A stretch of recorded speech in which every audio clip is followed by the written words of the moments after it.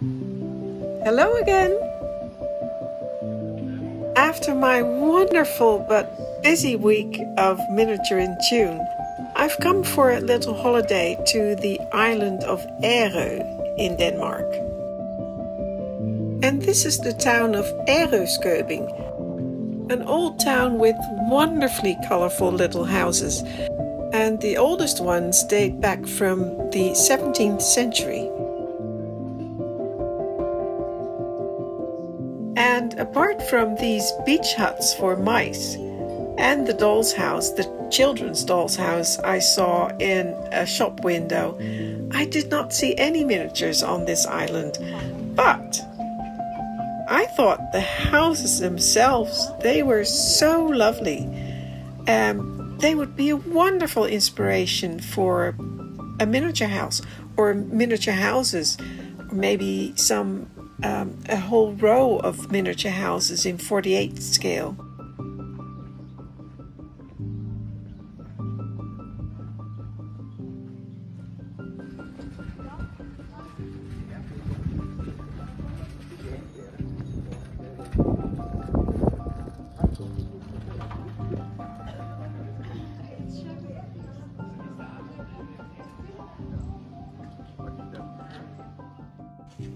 I really like this house. I don't know how old it is. I'm guessing 17th or early 18th century. But look at the door and the door panels. Those are so interesting. They remind me of billowing sheets or pillows. I've never seen anything like it. Really beautiful.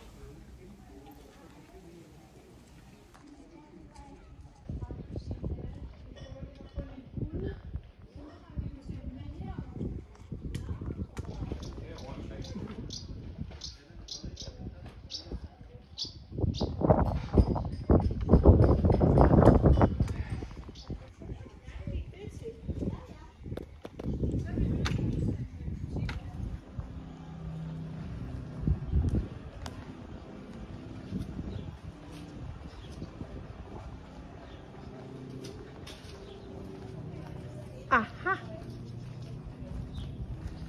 Kijk.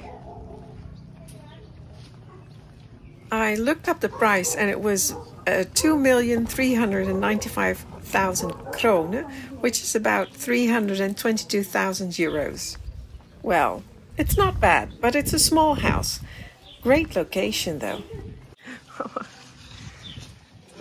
Now this one, which was a little bit further down the street, already looks like a doll's house. Very charming.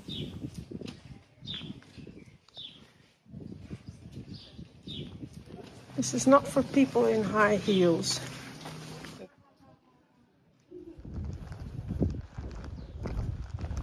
Aren't these colors just wonderful? Pink and white and yellow and green, and this brick color with black and the sage green of the windows. Such beautiful combinations.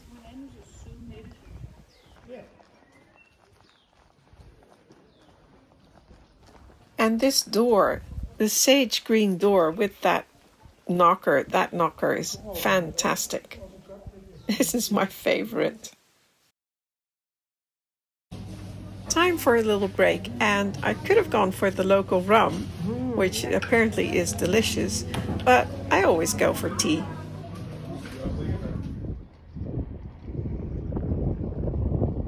And if you're a golfer, well, what better place to play a round of golf than here? Look at those views. And if you get bored, you can always take a little dip in the sea. There's the beaches right there. And yes, I know the skyline isn't straight, but I was on top of a lighthouse, and I'm afraid of heights. So this is really scary for me. Beautiful, but scary.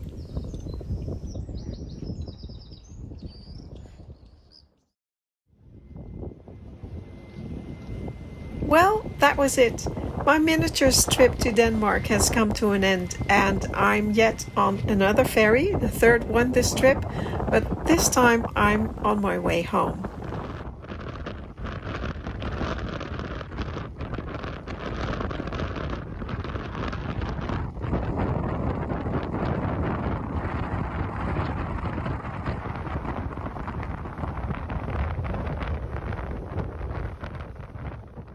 Well, after coming home from June, I think my desk could use a clean up. Oh, well, I hope it looks like this at your place as well sometimes. I don't think I'm alone in that. But anyway, I have to get this cleaned up because there's not much you can do when it looks like this.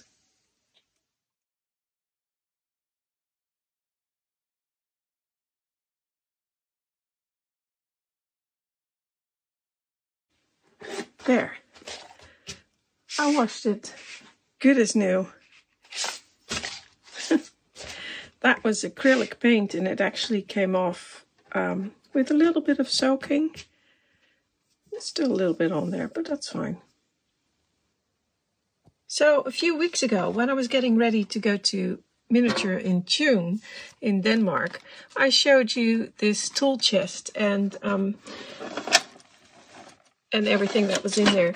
And this bottom drawer wasn't working. So I took everything out and I put it in a plastic box, which wasn't very, I don't know, didn't work as well as I hoped.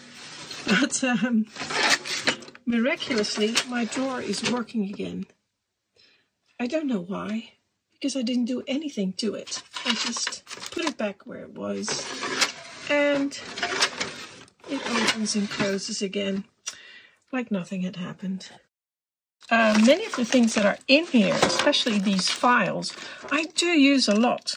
So that got me thinking that I actually would rather have these tools closer to where I'm working. So basically on my work desk. And my work desk is a little bit cleaner now, but still this bit in the back, it's just not working because it accumulates all kinds of stuff that get pushed to the back. So I thought I would like to do something else. I would like to make a tool caddy or several tool caddies, and maybe something like I put a little bit of a board up here, and there's my work table in the back. And stuff that can fall in between the cracks. So I started thinking and I went on to Pinterest to get some ideas.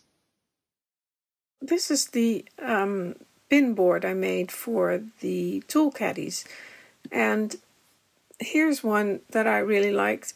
It's very simple, but it looks very effective, and this is kind of what I want to do as well for the files and for some of the other tools.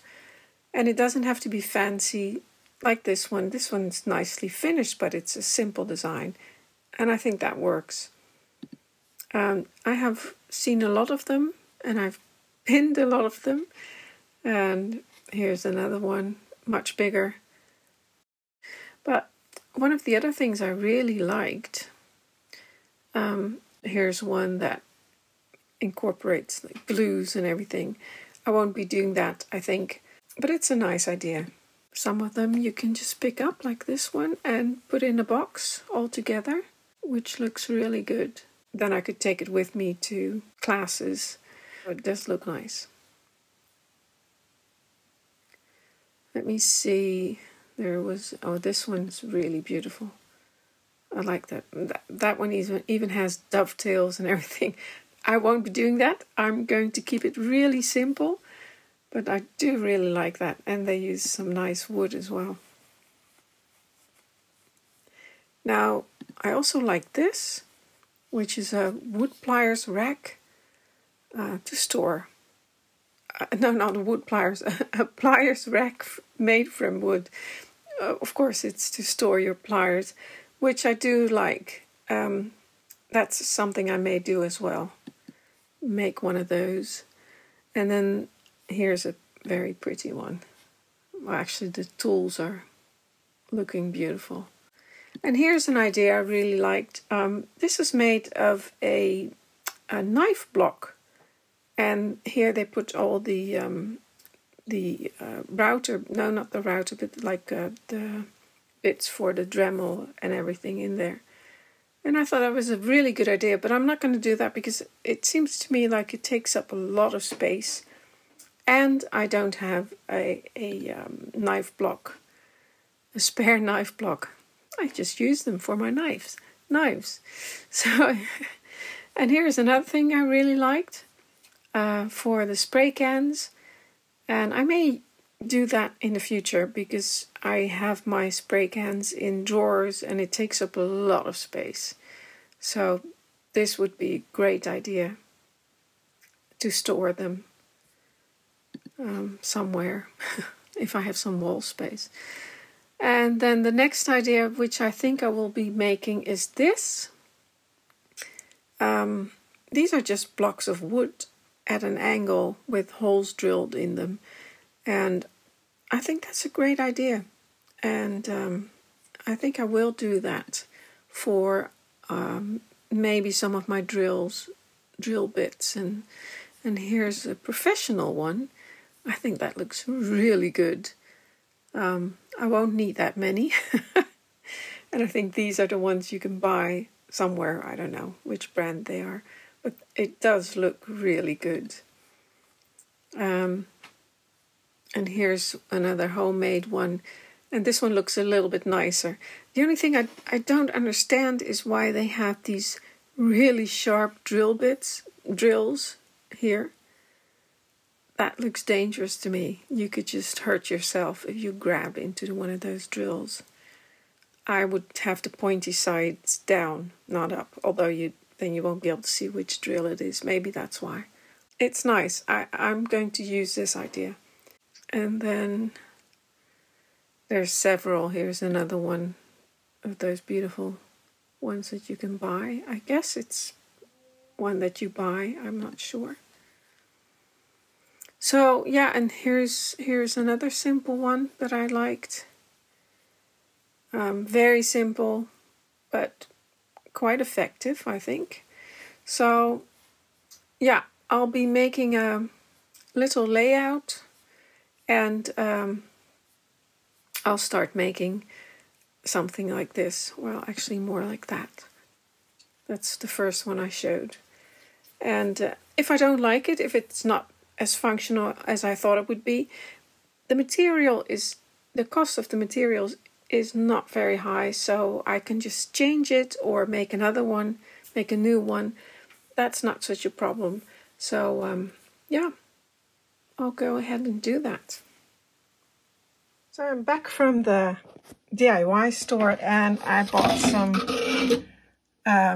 multiplex boards, and this one is going in the back here, and the other one I'm going to make the tool caddies out of.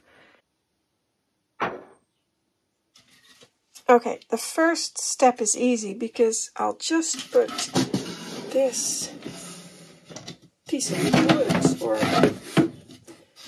plywood, which I had cut to the right length, behind there.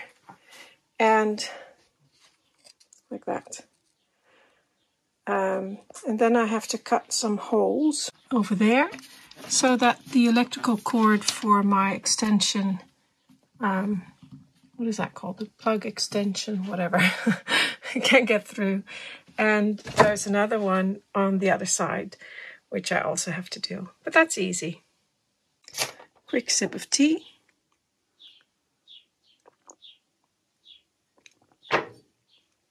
Lovely. And I think I'll use my Dremel to do this. I think it will be quick and easy, hopefully. Let's see if I can do that while the board is there. I don't know. Oh, maybe if I plug it in, it would help.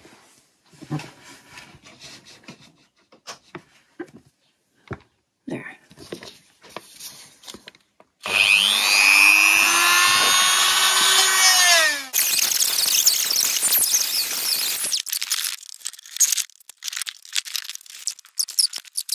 Well, I did manage to make the hole with the Dremel bit, the sanding bit, which was actually quite easy.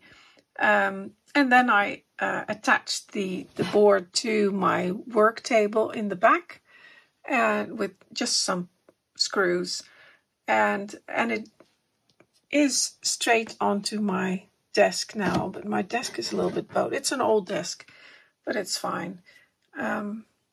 And then I changed my mind about the extension, the plug extension or the socket extension.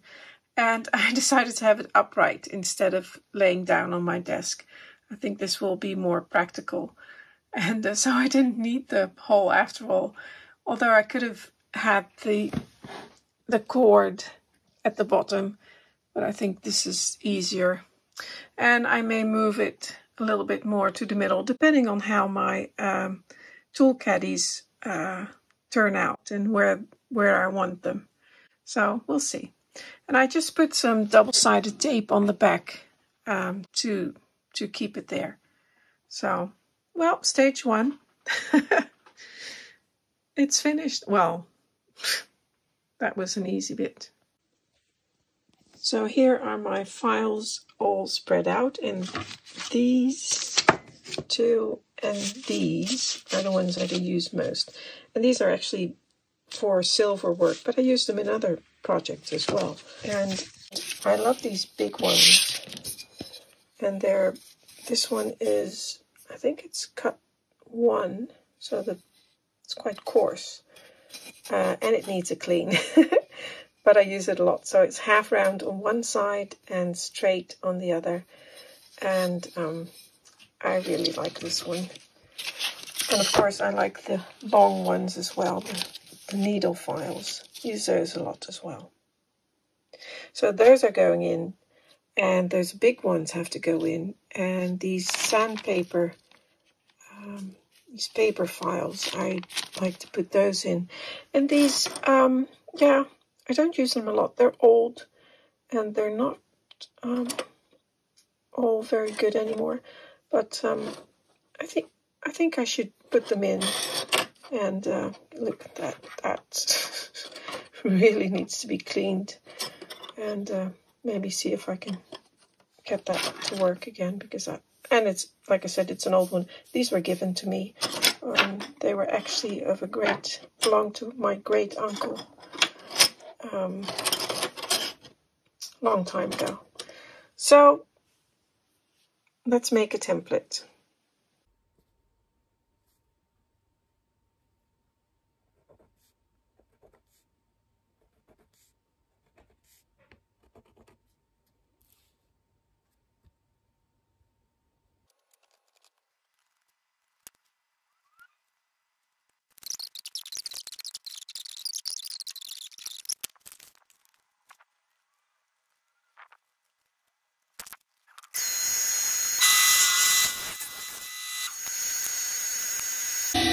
There we go, last one.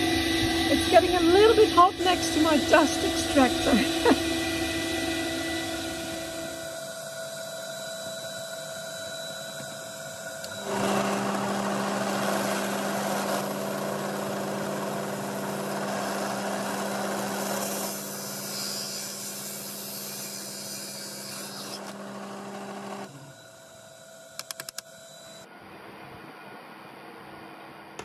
There, last ones. I'm glad it's done, because it's very warm today, and I'm standing next to my dust extractor, which gets really warm, or hot actually. So I'm glad I got this finished.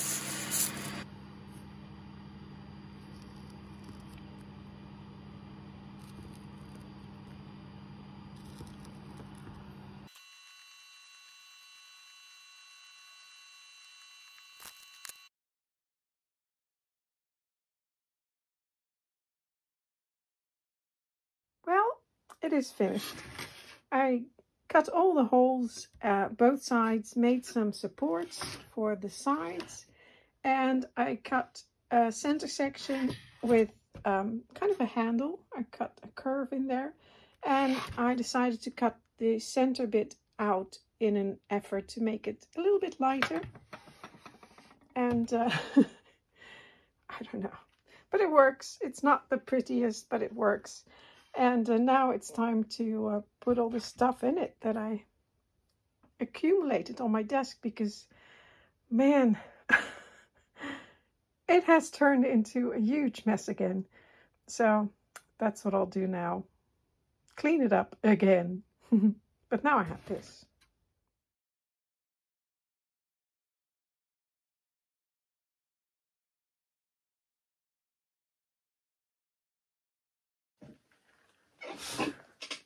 There. That's a lot better. Now the question is, of course, am I going to keep it like that? I think not. And I didn't expect it, but it's full. There's hardly any holes left, and I still have this bundle of files, and they're old. Well, actually, there's a couple of good ones in there. They still have to go in there. I've got my Riffler files in there. Those are the curved ones, which I also use a lot. And of course my long needle files, my favorites, and the shorter ones. And then on the other side, oh, here I managed to put my pencils, because I thought I would put my pencils in here, but there's not much room left.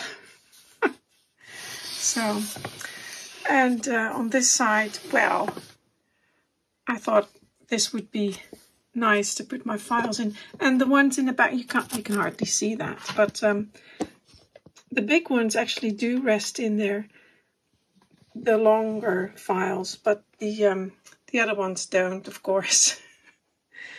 But I like it, and it could have been even bigger because it's already filled up. And I did put some other stuff in here, like my little blusher, which I use for dusting. And it just stays in there, which is great. And I can just pull it out like that. So that's a good spot for it. And some of my scissors, but I have a whole bunch more in there. So, but for now, I'm quite happy with it. Time will tell whether whether it's useful or not. I think it will be. And yeah, now it's time for some tea.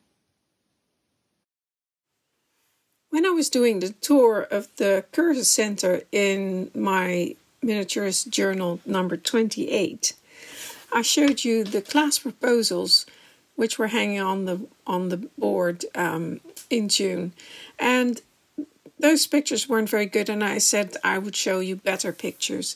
And I have now posted all of the class proposals on our Facebook page.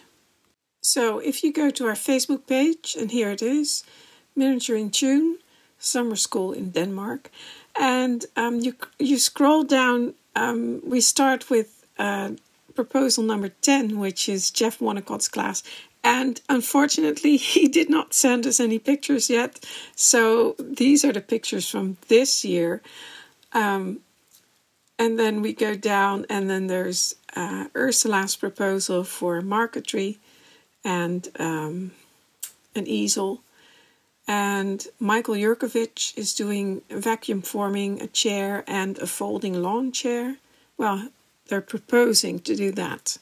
And so we go down, and then there's Diana Meiboom, who is doing an elaborate painted ceiling, and you can choose what to do.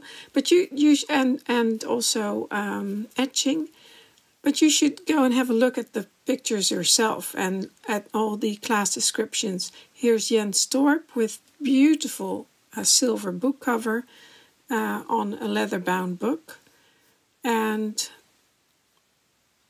Eric Goddard is proposing to do like a rooftop or a Paris studio. I like this one. And Jeannie Brownlee Anderson has a proposal for some wonderful pieces, which I also showed you on the board. I really like the still life. The other one as well. I took her class and it was great. And then there's Beth Freeman Kane with a beautiful little scene. And Marie-Louise Markhorst, who's doing copper, which looks really interesting. And then there's Maria Rita Boldan from Italy, who is doing female class, sculpting your own doll, and also dressing it. So have a look at our Facebook page and look at the class descriptions and all the photos. I hope you'll come next year. Oh, and I forgot to say that next week, for the people who want to join us in June next year, you can vote. There will be a poll on the Facebook page, and you can vote for the classes that you like best. So that can help us to make a decision of which teachers to invite to June next year. But also it's time to start making some miniatures again, because apart from the projects I did in June, like the female class I still have to finish a few things. And the commode I made, well, didn't finish it, still have to finish that. I haven't done anything for close to a month, I think, because of working on the preparations for June. So I still have to finish the bed curtains and some of the dressing for the bed, and I have to make a door for this room, and that's not the door because it's way too small. But I think if I start this next week, I'll be doing a tutorial on how to make doors, so you can follow along with that. But that will be next week. So, I hope to see you then. Until next time.